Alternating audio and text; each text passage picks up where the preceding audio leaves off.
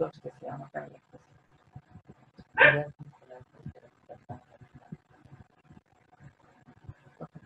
ভালো শোনা যায়। আচ্ছা, আমরা যখন এর মান বের করব তখন হচ্ছে কি বসাবো? এর মান যখন বের করব তখন হচ্ছে x ইকুয়াল টু 1 বসাবো এবং তখন কে থাকবে না? এই যে x ইকুয়াল টু 1 থাকবে না।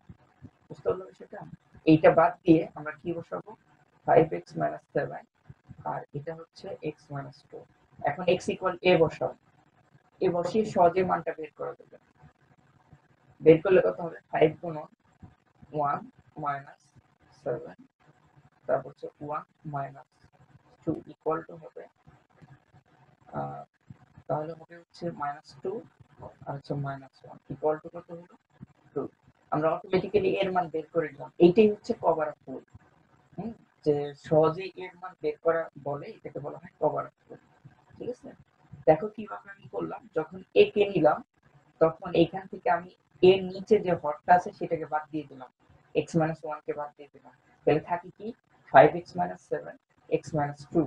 তো আমি লিখলাম, লিখার পর এখানে কি equal to x 1 equal to 0, তাহলে x ইকুয়াল কত হবে?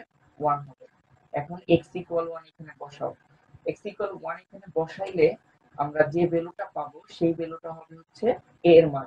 এটা কিন্তু রাফ খাতায় করতে হবে। আমি এখানে করে দিচ্ছি, তুমি এটা এগুলো রাফে করতে হবে। ঠিক আছে? আচ্ছা, তাহলে আবার b এর মান যখন বের করব তখন কি হবে? b ইকুয়াল টু হবে হচ্ছে 5x 7 আর b এর নিচে কি আছে? x 2, তার মানে এখানে x 2 হবে না, হবে কত? x 1, x 1 আর এখানে x ইকুয়াল কত হবে? 2 হবে।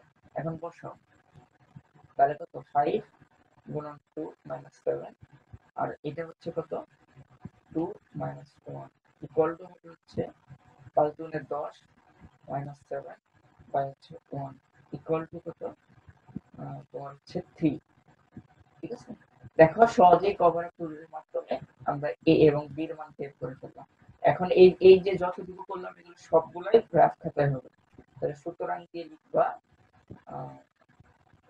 5x 7 x 1 আর x 2, হ্যাঁ, ইকুয়াল টু হচ্ছে এর মান আমরা কত পাইলাম? এর মান পাইলাম হচ্ছে, আমরা দেখে নিই, এর মান পাইলাম হলো 2।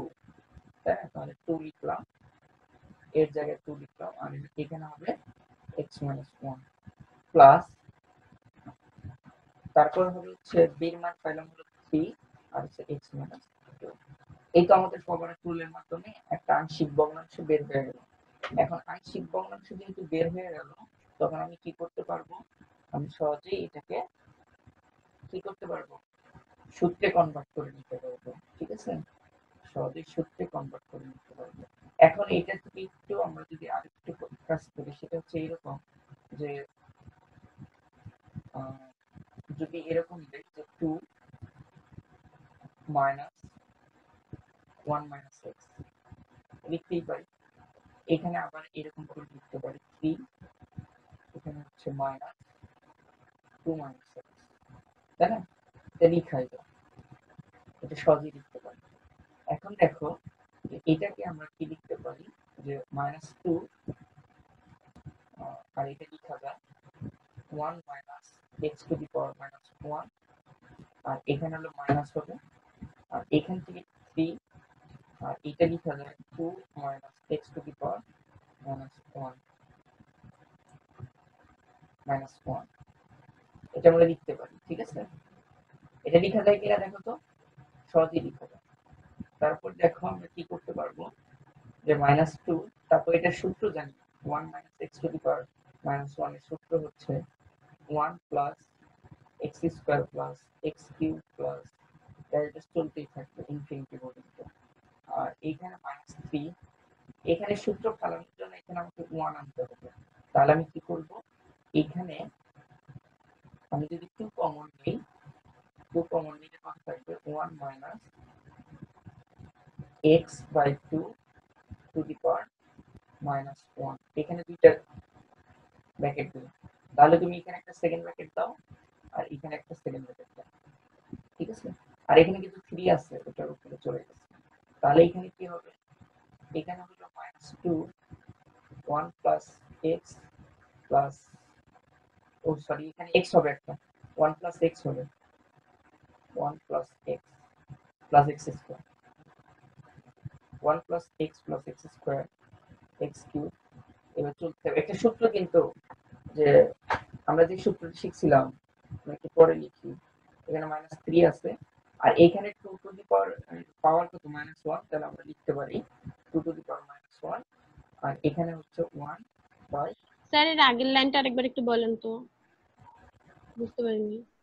কোন আগের লাইন? এই লাইন? হ্যাঁ এটাই। -2 এই দেখো এখানে 1 x টু দি পাওয়ার -1 না, তাহলে আমাদের সূত্র কি? আমরা এটা একটা সূত্র জানি, তাহলে সেই সূত্রটা বসাইছি 1 plus x plus x square plus x cube plus যা চলতে থাকবে। তারপর দেখো এখানে 3, আমি এখানে 3 লিখলাম -3, তারপর সেকেন্ড ব্র্যাকেট দিচ্ছি সেকেন্ড ব্র্যাকেট, তারপর আবার ফার্স্ট ব্র্যাকেট দিচ্ছি। এখানে 2 কমন নিচ্ছি। 2 কমন নেওয়ার কারণ হচ্ছে আমরা সূত্র জানি 1 x, অর্থাৎ এখানে আমাকে 3 হবে। তো 1 বানানোর সাথে 2 কমন নিচ্ছি। 2 কমন নিলে এখানে x/2 R second bracket to the পাওয়ার -1 হবে। এখন দেখো যে আমি 2 এর সাথে টু দি পাওয়ার -1 টাকে দিয়ে দিলাম, তারপর কি 1 x/2 টু দি পাওয়ার -1। এখন আমরা এটাকে আবার সূত্র ফেলাবো ওটার মতো, হ্যাঁ লিখা যায় তাই না? এখন আমরা লিখতে পারি -2 1 plus x plus x square আর এখানে -3/2 3/2। আর এখানে দেখো যে আমরা যদি সূত্র ইউজ করি কি হবে, সূত্র 1 plus x/2 plus x square by 4 plus x cube by 8 এভাবে চলতেই থাকবে তাই না? চলতে থাকবে, তাহলে চলতেই থাকলে এটাই অ্যান্সার, এটাই অ্যান্সার। আর কিছু করা লাগবে না, জাস্ট একটা বানানো অঙ্ক করে দিলাম।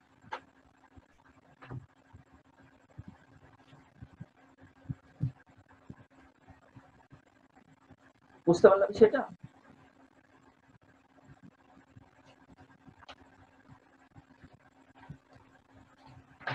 জাস্ট কভার আপ রুলটা দেখিয়ে দিলাম যে কভার আপ রুলের মাধ্যমে কিভাবে কাজ করা যায়, বা আমরা সহজে পার্শিয়াল ফ্যাক্ট করে কিভাবে কাজ করতে পারি। ঠিক আছে, এখন তোমাদের অনুশীলনী এরকম অঙ্ক আছে, এটা উদাহরণেও আছে অনুশীলনীর মধ্যেও আছে। উদাহরণ হচ্ছে 2, এটা তোমরা করতে পারো। এটা কত নাম্বার ম্যাথ ছিল? এটা কোনো ম্যাথ নাম্বার ছিল না, এটা কোনো নাম্বার। ও আচ্ছা আচ্ছা, এটা হচ্ছে এমনি একটা ম্যাথ ছিল। এখন দেখো উদাহরণ 2 তোমাদের বইয়ে হচ্ছে 100 মানে 167 পেজ হচ্ছে ইস্টা হচ্ছে 167। উদাহরণ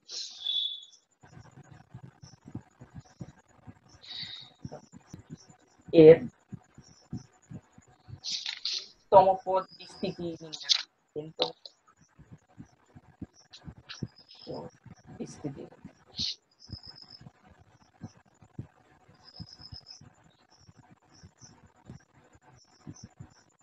বুঝতে পারছো যে বলছে যে একে এনতম পদে বিস্তৃতি করো, এটা করতে বলছে। আচ্ছা, এটা করার জন্য আমরা কি করব, কভার আপ রুল ইউজ করব, যেন সহজে আমরা এটাকে আংশিক ভগ্নাংশে রূপান্তর করতে পারি তাই না? তো সমাধান যদি করি তাহলে লিখো 3 2x 1 x 2 x equal to কি হবে, এখানে 1 x আর প্লাস হচ্ছে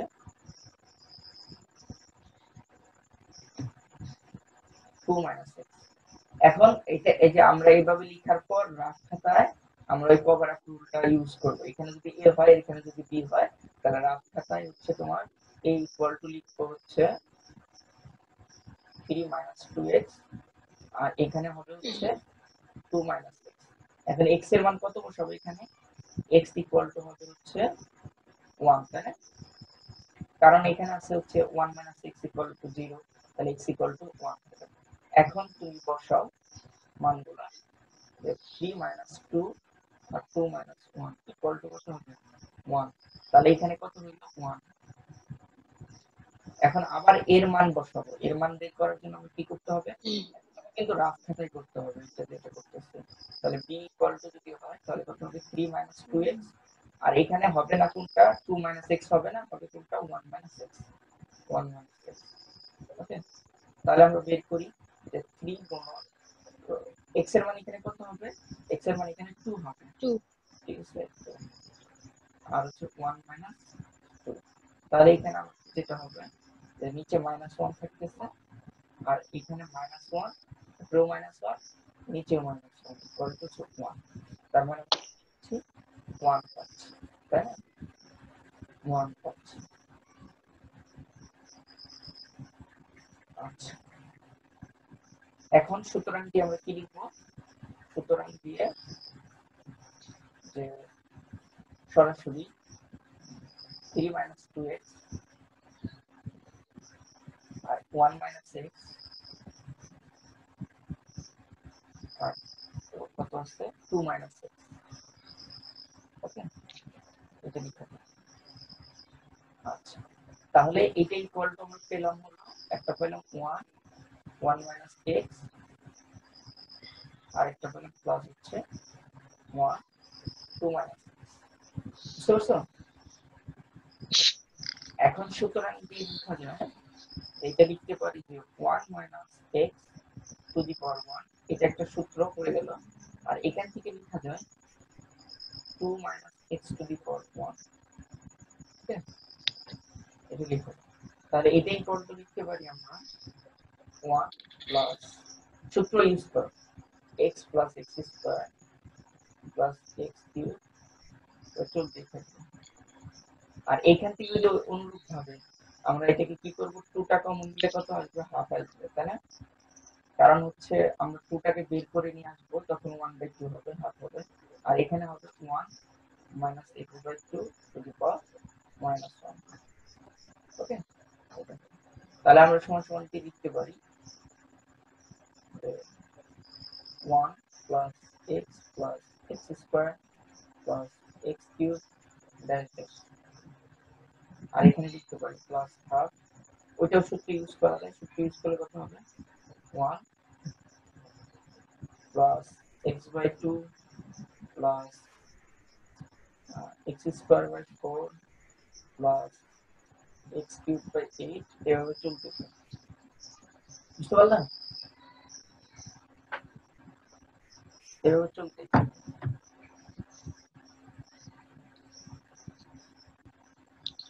ভাইয়া এখানে হাফ কেন আপনি বের করলেন? যদি হাফ না বের করি তাহলে তো সূত্রের সাথে মিলবে না।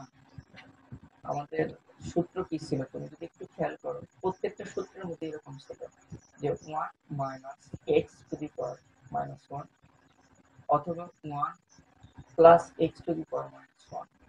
আর এখানে একটা কন্ডিশন আছে যে সব x এর ভ্যালুগুলা মডুলাস অফ x এর ভ্যালু সব সময় 1 এর চেয়ে ছোট হবে, 1 এর চেয়ে ছোট হলেই তবেই আমরা বিস্তৃতি করতে পারবো, আদারওয়াইজ বিস্তৃতি করতে পারবো না।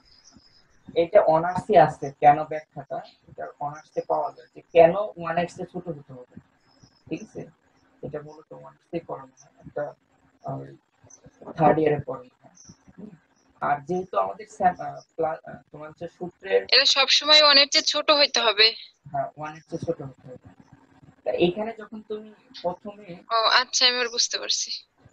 ওইখানে যখন 2 থাকলো, 2 যখন থাকলো তখন x এর মান যদি তুমি বসাইতেছো যে তোমার এমনি কোন পার্টিকুলার ভ্যালু বসাও, তখন কিন্তু বিস্তৃতি করতে পারবে না, ঠিক আছে, কেন করতে পারবে না, কারণ হচ্ছে আমার সূত্রে পড়বে না, প্রথমত সূত্রে পড়বে না, কারণ এখানে যেহেতু আমার সূত্রে সব জায়গায় 1 আছে, তাহলে আমাকে ওই 1 পড়ে নিতে হবে, এর কারণে আমাদের হাফটাকে বের করে নিয়ে এসে সূত্র ফেলানো।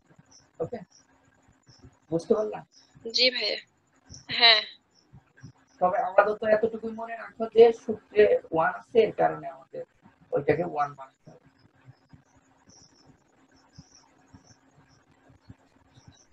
তাহলে তো ভাই ওটা হাফ দিয়ে যদি গুণ করি তাহলে তো আবার পূর্বের রাশিটা পাবো, তাই না? কিন্তু পাচ্ছি না তো। পূর্বের রাশি পাবো মানে এটা তো বিস্তৃতি করতেছে, তো আপনি বিস্তৃতি থেকে তো পূর্বের রাশি পাবা না। না না ভাই, আপনি হাফ হাফ যেটা বের করে মানে কমন নিয়ে হাফ বের করলেন, তো এটা আমি যদি Half আবার তো গুণ inverse করে দিই তাহলে পূর্বের রাশিটা পাওয়ার কথা না? হ্যাঁ, পূর্বের রাশি তো পাবাই। হ্যাঁ, সেটাই জিজ্ঞেস করলাম। কেন পূর্বের রাশি পাওয়া যাচ্ছে না? আমি একটু দেখি, খেয়াল করে। হ্যাঁ হ্যাঁ যাচ্ছে। যাও যাও যাও যাও, সেটাই আমার। হ্যাঁ যাচ্ছে। স্যার এই অঙ্ক হয়েছে না? এই অঙ্ক আর একটু বাকি আছে। আমার তো আমাকে বলছে যে n তম পদে তো n পর্যন্ত বিস্তৃতি নির্ণয় করো। তো আমি তো আর বিস্তৃতি করিনি, আরো করতে হবে। এই যে এখানে ড্যাশ ড্যাশ করতে করতে প্লাস n আসবে, x to the power n আসে, আবার প্লাস ড্যাশ ড্যাশ চলে যাবে। আর অনুরূপ ভাবে এখানে কি আসবে, ড্যাশ ড্যাশ করতে করতে x to the power n, আর এখানে আসবে হচ্ছে 4 টু দি পাওয়ার মানে টু দি পাওয়ার n, আবার ড্যাশ ড্যাশ চলতে থাকবে। বুঝতে পারছো? যোগ হিসেবে আছে, যোগ হবে। এখন দেখো, এই হাফটা গুণ করে দাও প্রথমে। হাফটা গুণ করলে এখানে পাচ্ছ 1/2। 1/2 এর সাথে কত যোগ করবা? 1, তার মানে 1 প্লাস হচ্ছে 1/2, এটা পেয়ে গেলাম। তারপর হচ্ছে আবার প্লাস x এখানে পাচ্ছি, তার মানে এখানে 1 পাবো। আর এখানে x এর সহগ কত হচ্ছে x/4, যখন 1/2 গুণ করে দিবা, তার মানে হচ্ছে যে 1/4। আর এদের উভয়ের কাছে কি আছে, x আছে, x গুণ করে দিলাম। অনুরূপ ভাবে আবার তুমি যদি লিখো, একটু নিচে লিখলাম যেতে এদিকে জায়গা হবে না। আবার কি হবে, এখানে x স্কয়ার পাবো, x স্কয়ারের সহগ কত 1, 1।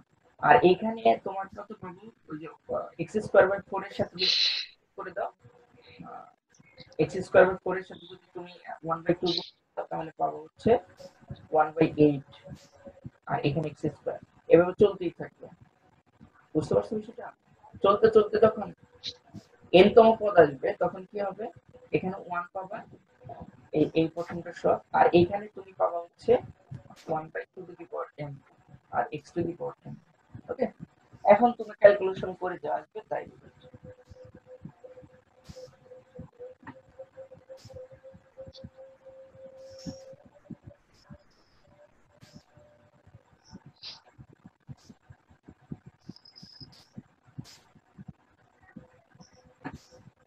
ও, এখানে এখানে যখন তুমি আরেকটা জিনিস গুণ করবা, এই যে হাফ গুণ করে দিবা x to the power n এর সাথে, তখন এই যে, হ্যাঁ, এখানে যখন হাফ গুণ করবা তখন কিন্তু n+1 আসবে।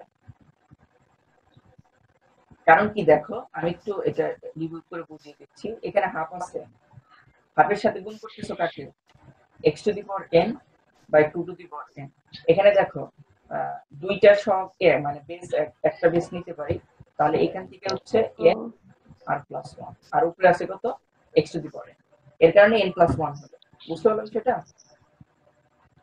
বুঝতে পারলা? হ্যাঁ পাইছে। আচ্ছা, জি ভাইয়া। আচ্ছা, এখন দেখো আমরা ক্যালকুলেশন করে তোমাদের রেজাল্টটা চলে আসবে। এগুলা ক্যালকুলেশন করো, ক্যালকুলেশন করলে যে রেজাল্ট আসবে সেই রেজাল্ট। এখানে কত আসবে বলো তো, এখানে 3/2 আসবে, প্লাস হচ্ছে এখানে আসবে হচ্ছে 5/4 x, প্লাস এখানে আসবে হচ্ছে 9/8 x স্কয়ার। চলতে চলতে এক সময়, 9/8। হ্যাঁ, এখানে চলতে চলতে এক সময় আসবে হচ্ছে 2 to the power n plus 1, আর এখানে 2 to the power n plus 1, আর এখানে আসবে হচ্ছে plus 1 R x to the power n plus, এভাবে চলতে থাকে। বুঝতে পারছো? এটাই আমাদের রেজাল্ট। যদি এই অঙ্কটা বুঝে থাকো, তাহলে তুমি অনুশীলনীতে চলে যাও, টাইপ 2। টাইপ 2 সবগুলা পারবে না। টাইপ 2 হচ্ছে 2, 3, 4, 5, 6, 7, 8, 8 পর্যন্ত পারবা, 9 পর্যন্ত পারবা, 9 পর্যন্ত পারবা। তার মানে হচ্ছে তোমাদের নেক্সট দিন হোমওয়ার্ক সবাই করে করে দেখাবো। স্যার আমাকে একটু ছবিটা দিন। তোমাকে ছবি দিতে হবে। তোমরা তো দোয়া করো না যে ভালো একটা ফোন কিনবো, তাও তো কিনে আনি না। করব করব। 1 ফ্যাক্টোরিয়াল স্কয়ার। ঠিক আছে, এই যে এখানে একটা কন্ডিশন দেওয়া আছে যেখানে x is smaller than half। ওকে,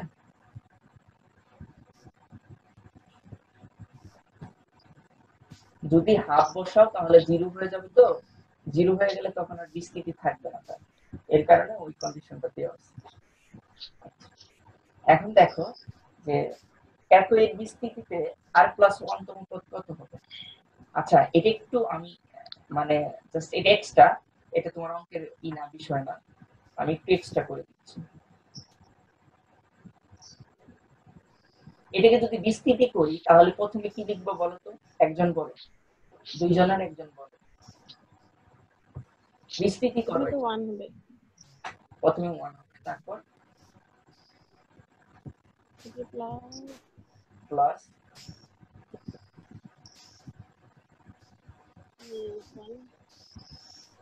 বুঝছি, তোমার পাওয়ার শেষ। আপনি করেন।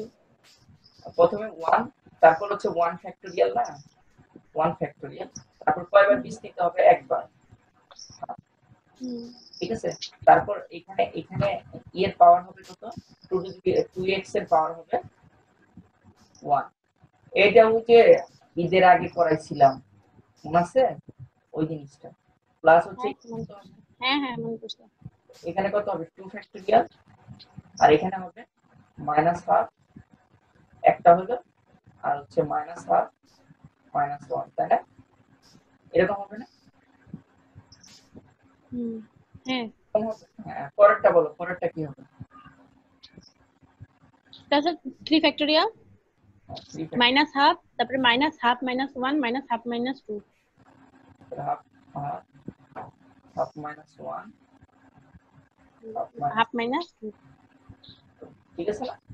এভাবে, এবং কি 2x এর পাওয়ার কত হবে, 3, তাই না? এইভাবে চলতেই থাকবে। চলতে চলতে যখন r তম পদ আসবে, অর্থাৎ r+1 তম পদটা হচ্ছে r তম পদ, r+1 তম আসবে, তখন কি হবে, তখন এই যে সরাসরি লিখে দিলাম যে এত এর বিস্তৃতিতে, এটা কিন্তু অঙ্কের অংশ না, অঙ্কের অংশ হচ্ছে এইটা, 1 - 2 টু দি পাওয়ার x - 1 এর বিস্তৃতিতে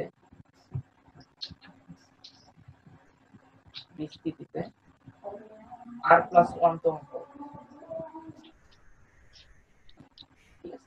কত হবে, এটার অনুসারেই বলো, যেহেতু r+1 তম পদ, তাহলে এখানে তোমার এর মান কত, আর প্লাস তোমার এখানে ফ্যাক্টোরিয়াল হবে r। ঠিক আছে, তার মানে হচ্ছে প্লাস আর কিসের শব্দ,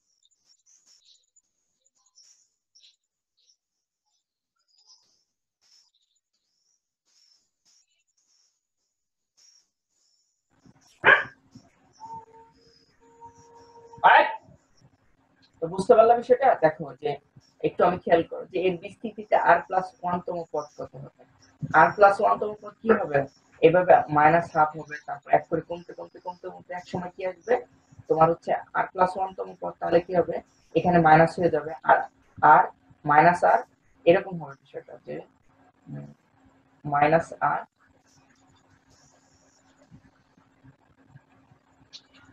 তাহলে একটা কম হবে আর এর চেয়ে, তাহলে হচ্ছে -r -1/2 -r+1।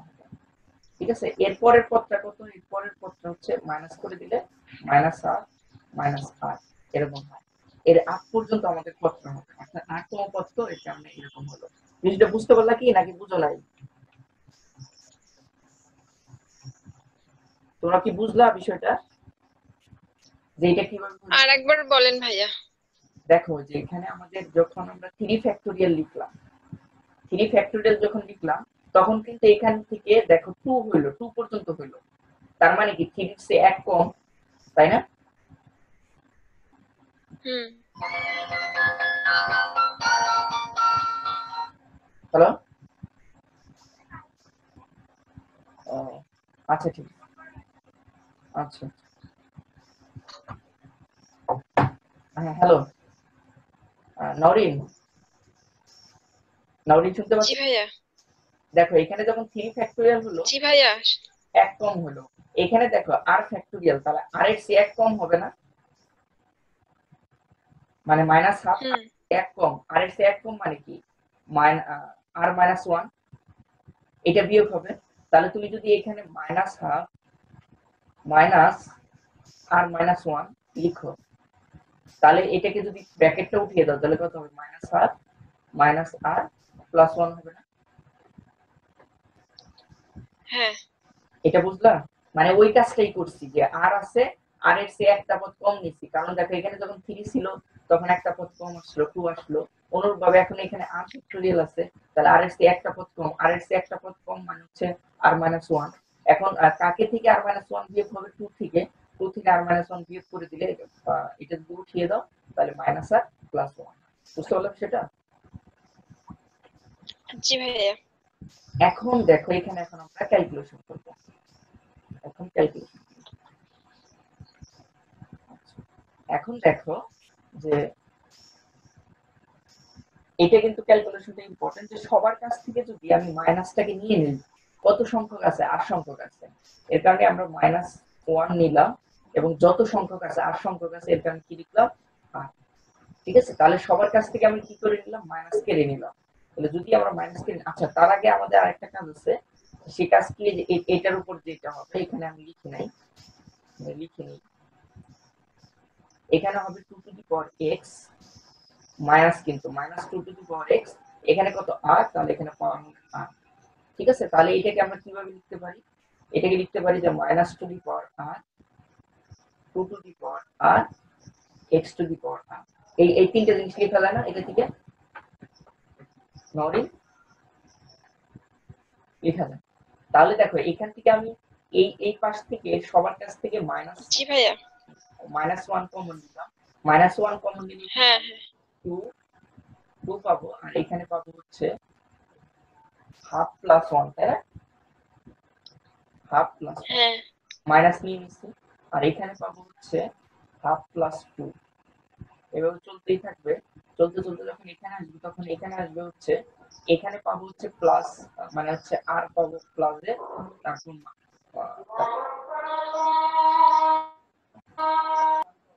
তারপর হচ্ছে +½ পাবো। একটু গুছিয়ে লিখলাম, যে -1টা এই পাশে লিখলাম, প্লাস এটা এই পাশে লিখলাম। এখন একটু খেয়াল করো যে এখানে দেখো -2 r আছে, এখানেও -2 r আছে, তাহলে আমরা এই দুইটাকে লিখতে পারি -1 r + r। দুইটা বেস থেকে একটা বেস থেকে কমন নিতে পারি। আর এইখান থেকে আমরা কি করতে পারি, যে এখান থেকে সবার কাছ থেকে আমরা হচ্ছে 2 কমন নিতে পারি, মানে হাফ কমন নিতে পারি, তাই না, ½ r কমন নিতে পারি, হাফ। হাফ যদি কমন নিই, যেহেতু r সংখ্যক আছে, তাহলে আমাদের কি হবে, এখানে হবে হচ্ছে 1/2r, যেহেতু r সংখ্যক আছে এখানে r হবে। আর হাফ যদি কমন নাও, তাহলে এখানে কত পাবা, হাফ কমন নিলে এখানে পাবা হচ্ছে, এখানে প্রথমে 1 পেলাম, এখানে 1 লিখলাম, হাফের জায়গায় 1 লিখলাম, 1।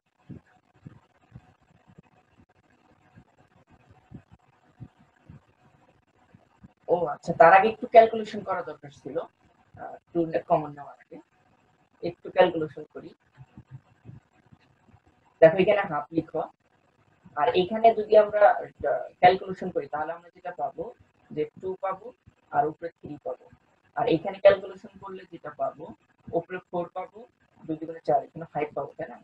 5 পাবো আর এখানে 2 পাবো। এভাবে চলতেই থাকবে, চলতে চলতে এক সময় এখানে কি পাবো, এখানে যদি 2 পাবো, এখানে হচ্ছে 2r minus 2 plus 1, তাই পাবো না? 2r minus 2 plus 1 পাবো। ওকে, তার মানে এখানে ক্যালকুলেট করলে আমরা যেটা পাবো, এখানে r ফ্যাক্টরিয়াল, এখানে আমরা যেটা পাচ্ছি যে -1 টু দি পাওয়ার 2r, আর এখানে যা আছে তাই, এখানে ছিল তোমার 2 to the power r R x to the power r, ঠিক আছে? আর এখানে আমরা যেটা পাচ্ছি, এখান থেকে সবার কাছ থেকে যদি তুমি 1/2r কমন নাও, তাহলে এখানে পাবো 1, এখানে পাবো 3, তারপর পাবো 5, এভাবে চলতেই থাকবে, চলতে চলতে এক সময় কত পাবো, এখানে দেখো যে এখান থেকে বিয়োগ করলে আমরা 2r minus 1 পাচ্ছি, 2r minus 1 পাচ্ছি, ঠিক আছে? 1 পাচ্ছি, আর এখানে পাচ্ছি r ফ্যাক্টরিয়াল, আর এখানে পাচ্ছি 2 to the power r x to the power r। আচ্ছা, এখন দেখো এই যে এটা নিচে চলে আসবে না, 1/2r টা নিচে চলে আসবে, নিচে চলে আসার পর এইটা আর তোমার এটা কেটে যাবে, তাহলে থাকতেছে কি, থাকতেছে হচ্ছে 1 minus 2 to the power r 1 3 5 dash dash 2r minus 1, আর হচ্ছে r ফ্যাক্টরিয়াল, আর এইখানে থাকতেছে হচ্ছে x to the power r। ওকে, এখন যদি আমরা মাঝখানে 1 2 3 নেই, অর্থাৎ 2 4 6 এর এই জিনিসগুলো নেই, তাহলে কি হয়, তাহলে যেটা হবে যে আমরা -1 টু দি পাওয়ার 2r লিখলাম, আর এইখানে হচ্ছে 1 3 5 dash dash 2r minus 1, এই পাশ থেকে নিলাম হচ্ছে, এই পাশে এক্সট্রা নিলাম 2 4 6, এবার dash dash হচ্ছে 2r, এগুলো এক্সট্রা নিলাম, তাহলে এক্সট্রা নিলে নিচেও এক্সট্রা নিতে হবে, সেটা কত হবে 2 2 4 6 dash dash 2r, এক্সট্রা গুলো কেটে যাবে উপরে নিচে, তাহলে সেম রাশি আসবে। এখন আসো -1 টু দি পাওয়ার 2r, এটাকে ক্যালকুলেশন করলে আমরা কি পাবো, 1 2 3 4, এরকম করতে করতে 2r minus 1, এবং পরের পদটা পাবো 2r, ঠিক আছে? এই পদটা পাবো, তারপর আমাদের কি হবে, তারপর এইখানে যেটা পাবো যে r ফ্যাক্টরিয়াল, r ফ্যাক্টরিয়াল কি হবে, r ফ্যাক্টরিয়াল, আর এখানে 2 কমন যায়, 2 কমন গেলে এখানে কত